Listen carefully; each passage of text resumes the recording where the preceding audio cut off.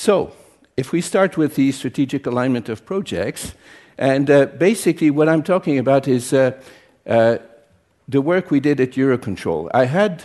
Eurocontrol had gone through a process of transformation, which was basically the idea that they wanted to become more project-oriented. And Eurocontrol was a semi-public organization funded by different countries, a little bit like CERN, in fact, funded by their different partners. It started with 12 countries, and today it's about 33 countries across Europe and the Mediterranean. And the whole idea was to be able to create a unified airspace for Europe.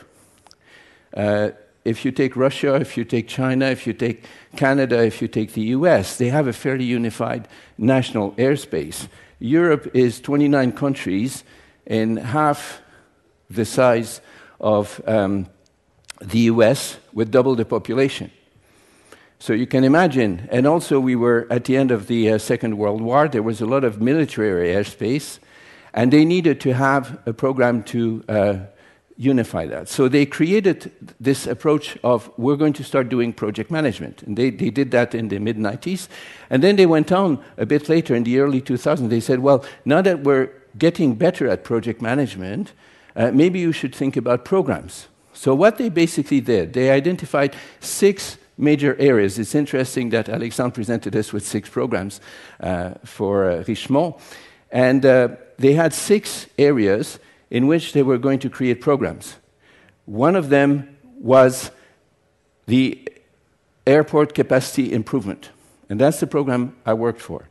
So they decided, okay, we need a program for airport capacity improvement, because what was happening after 20 years, now they had managed to get a fairly unified airspace over Europe, but now they had all these planes in the air.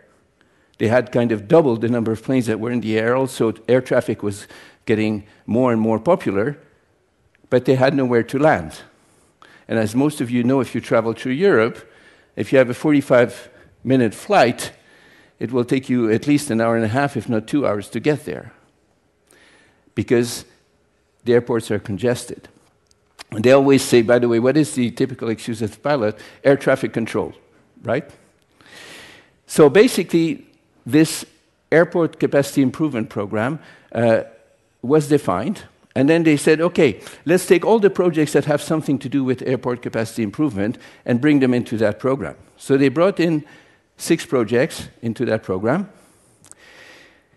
and then the program manager, I had worked with them because I had participated in the training program for project management and all that, and developing the training and developing the for the whole organization, worked with the HR department at that time. He called me and he said, Michel, you talked about program management during your course, and I'd be interested for you to see if how we can better manage your program. And the first meeting we had, I said, okay, well, these are the 6 projects, this is your program. What are your program objectives? He said, well, to improve capacity. I said, yes, but how do they relate to the organization strategy? And then he said, well, I'm not sure. What do you mean, the organization strategy? Well, you have a vision, you have strategic objectives in the organization, you have things like that. Somebody takes care of that, right? Oh, I said, yes, it's the people in strategy. They're up in the top corner of the building there, but their door's always closed. We don't usually go there. Okay? So I went up with him and I knocked on the door, and they said, yes, come in. And I said, okay, I'm helping this man do his program. And I would like to know what the strategy or do you have a document that explains the strategy of the organization? I said, oh yeah, we have a strategic document and all that. And they gave me a document which had what they called operational improvements. And they had a list of 29 operational improvements that needed to be achieved over the next 5 years. I said, okay, these are your kind of strategic objectives. They said, yes. So I thought it was a bit much, but anyway. So went back down with him to the program office, and then we started looking at these 29 improvements, and I said, okay, how do you think your capacity improvement, airport capacity improvement program is going to contribute to any of those objectives. You have to choose, I suggested between 5 and 7. And we looked at it, and we discussed it, and we came up with 7 operational improvements that we could contribute to as part of this program.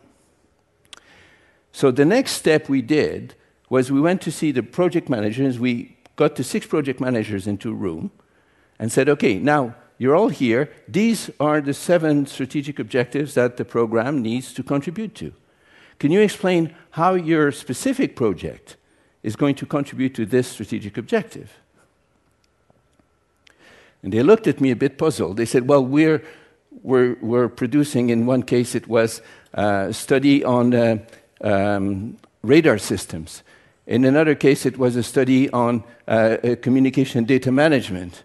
In another case it was analyzing vortex between planes so that they could reduce the time between planes. For example, if a huge 747 leaves and is followed by a small Cessna, obviously the small Cessna needs about 1 minute behind, because if it's too close, it's going to be caught in the vortex of the big plane. On the opposite, if the Cessna leaves before the other plane, they can leave like 15 seconds after because there's no problem with the vortex. So they wanted to try to improve that, to improve the capacity of airports. And so basically we looked at all these projects and we said, okay, now but beyond the actual technical product or the result, the service that you're going to provide, how are you going to contribute? How does that contribute to the strategic objectives of the program? And we forced each project manager to think, and this is a little bit like these explained, that each project manager had to think about how their project was going to contribute to this program. Now, one of the other things that came out of that was the fact that all the project managers were focusing on their project. I need to be on time, I need to be on budget, I need to deliver my scope, I need to deliver what I want in my project. Now, I don't care really about the other project. They can do what they want, but I'm going to deliver on time and on budget, and I'm going to deliver the right thing. Now, we started saying, okay, but you're all kind of connected in a way, because we're all together trying to create this improvement of capacity for airports. And therefore, we need not to think only in terms of projects, but also in terms of programs. Now, are we all contributing to the program? And about a year later, I worked with that program for a period of 3 years, and a year later, we created a team-building exercise where we put all the project managers into a room and had them build Connects. Basically, Connects is a building game. And there was a theme to it. The theme was that we were all building a theme park. There was one team was building a big Ferris wheel, another team was building a roller coaster, etc. And the number of pieces depended on the size of the team. Now, what happened is that the first teams, they all had a different way of managing, and the first teams finished, and they said, we're finished.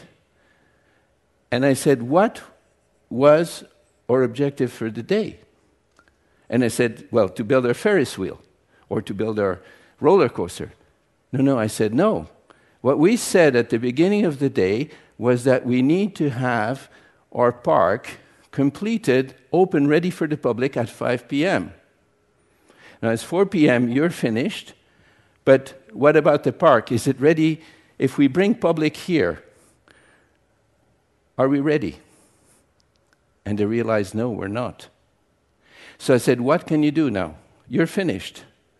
Are you going to stay there and just say, okay, we're finished, and we're waiting for others to finish? And they started looking around. They said, oh, well, I can help with this, I can help with that. And they started realizing that if they thought in terms of program, they were not just managing their project anymore, they were also interested in the success of the whole program. Now, what happened in the real life is that we had clarified these strategic objectives that the program needed to address. based on the strategy of the organization. So each project manager knew tangibly how their deliverables were going to contribute to each strategic objective. Okay?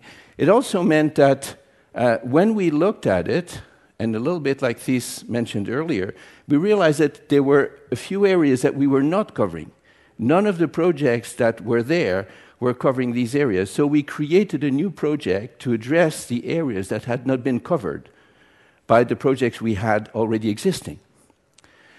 The other thing we realized, there was one project, it was an environmental project, and it had been put in the program because it said, make sure that when we improve the capacity of airports, it doesn't affect the environment, or it doesn't create a negative impact on the environment. But it had nothing to do with airport capacity improvement. It did not support any of the objectives, because the objectives were all about how can we increase the capacity of the airports, not about how can we protect the environment. There was another program that was about the environment. So we took this project and gave it to the program that was about the environment, because it was not part of our strategic objectives. So the lesson from that is twofold. First, when you have a program that is just a grouping of existing projects, it's never too late to go back to, okay, why are we doing this program? Why does this program exist? What are we trying to achieve? What are the benefits we're trying to deliver to the business? Go back to your stakeholders, your key stakeholders, ask them what the objectives are. Whether it's an existing strategy or whether it's strategic objectives that you need to have defined, then you would have a meeting with your key stakeholder and say, okay, with your sponsor, for example, say, what are those strategic objectives? Clarify that. And then go back and say, okay, how do these projects tangibly contribute to these strategic objectives? What are the tangible results that we can directly link to a contribution to these strategic objectives? The other thing also the program manager learned is that you can't manage all the deliverables of all the projects in your program. You have to focus on those deliverables that directly contribute to a strategic objective. So focus on those strategic objectives, those macro level objectives that can actually deliver benefits to the business.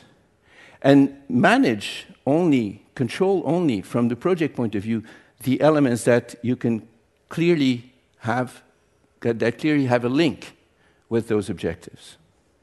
Because otherwise you're going to be micromanaging, you're going to be doing the job of the project managers. So it means that you try to simplify the process. It's not complicated. By the way, there's a big difference between complicated and complex. Systems are usually complicated. People are complex. The best example, if you build an airplane motor, it's complicated. It's not complex because the pieces always assemble in the same way. But take a plate of spaghetti, olio e aglio, take a fork, turn it in the plate, bring it up. What's going to be the size of the bite you have on the fork? You can never predict it. So it's simple. There's just spaghetti and oil and a bit of garlic if you like it and parsley, but it's the interaction between the different elements that creates the complexity. So even more, if you're in a complex environment, you have to create simple rules. You have to simplify the systems. And program management will help you do that by clarifying what are the high-level objectives and how we should align.